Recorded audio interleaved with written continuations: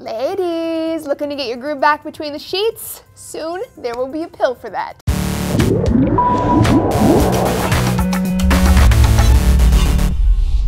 Hey friends, Laci Green here for D News. You've all heard of Viagra. Maybe some of you have even used it. It's an arousal pill to lend a hand to men who are having issues getting an erection. Now, word on the street has it that we will soon see the first female equivalent in the US. It's called Lybrido, and while it is an arousal pill, it's not exactly female Viagra. Viagra works on dilating the blood vessels to encourage flow down to the nethers.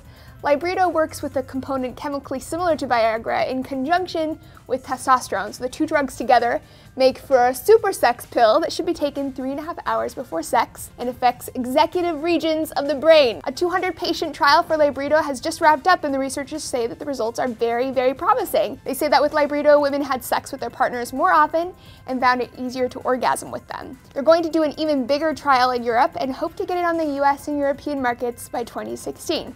Of course, all of this excitement is inspired, and perhaps rightly so, by a lack of excitement. Many women's libidos drop somewhere between year 1 and year 4 of a monogamous relationship, although we do get totally hot and bothered by new people, so there's that. Scientists have been trying to get a grip on female desire for decades, and this pill is another manifest of that. In the past, they've used tampon-esque gadgets that measure vaginal activity while watching porn. They've strapped women to lie detectors while they fill out surveys about their sex lives. They've meticulously monitored pupil action while viewing X-rated films. And even with all that, they still haven't quite figured it out. Now, I'm actually kind of into this Lybrido thing. Like, I'd totally try it for science, of course. But it also makes me feel sort of weird for 3 reasons. The first being that I'm not sure lowered sex drive is some kind of disorder that you need medication for. Human sexual desire is a huge spectrum. It's really hard to say what's normal. Maybe it's okay and normal to have a lower sex drive, male or female, and people shouldn't feel pressured to fix themselves with pills. Secondly, how far are we gonna go with this whole pills to fix stuff thing anyway? I love modern medicine, I do. Shoot, I'm the #1 fan right here. But this does get into murky territory for me because